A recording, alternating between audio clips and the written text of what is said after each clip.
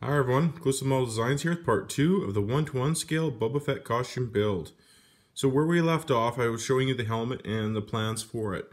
They did change slightly. I found that even though it got the cold cast aluminum and the bare metal look, I found that it was just too dark or gray when I started to put other paints on.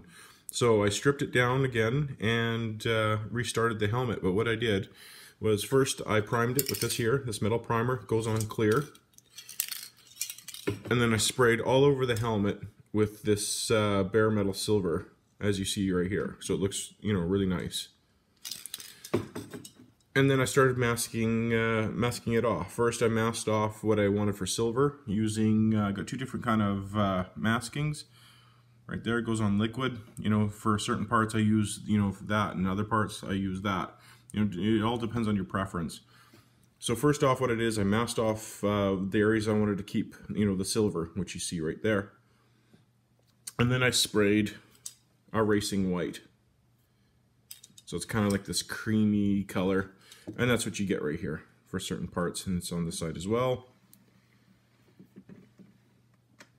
And then once I got where I wanted it to be, I masked that off.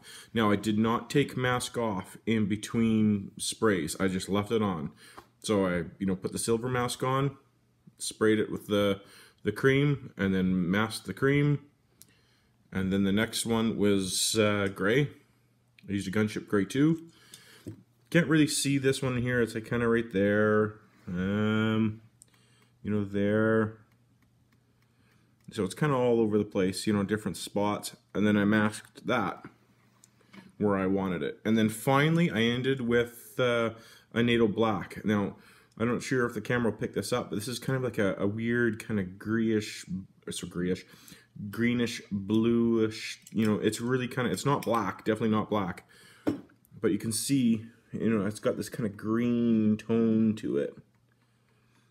So then I sprayed that. And then after all that, I took all the masking off. As you can see, it took a while to get it all off, especially because I've been doing layers. I seem to have some problems with my little light here. It took a little bit of time to take the layers off. And how I did it is usually I just started with an X-Acto knife, kind of started it. And then I started with kind of one of these brushes right here. It's kind of like this coarse, feel to it. And then it just kind of scrubbed. So it doesn't scratch the helmet much at all, really. And it just starts peeling off all the layers. You have to be somewhat aggressive with it. And then, by the time you're done, your brush kind of looks like that. So you did a good job when, it looks like this. Don't get too much of an angle because this metal here will scratch your helmet. Luckily, you are doing a damaged helmet, so if you miss it, then, so be it. So the end result is that right there. I mean, I added scratches in this just with an X-Acto knife, cutting down to, the bare metal silver. Now, again, it's not exact to the movie. Not even, well, I should say not even close. It's actually pretty close. But I'm not going for the 100% movie accurate as far as, all the damage goes. You'll drive yourself nuts doing that. So it's all freehand as far as the damage goes. I just kind of use pictures like that as a template, and then just kind of go from there. And you do have to do this helmet in sections. I find that's just best. If you try to do it all at once, trying to mask things here and there, it's just going to be a nightmare. So there we go. Another thing I did too is I realized that Boba Fett actually has some actual damage to the helmet. So, with my Dremel, I kind of added damage right there, right here, just kind of chipped away. Nothing big, just a little bit, just to add some physical damage right there, and then, of course, a couple right there. So next is either this part of the helmet or the top. I'm not quite sure. I have to kind of plan how I want to do this just to make it easier. I did leave this in to keep the helmet, structurally sound. And it's not until I paint this area is when I'll take this out, just to keep it nice and strong.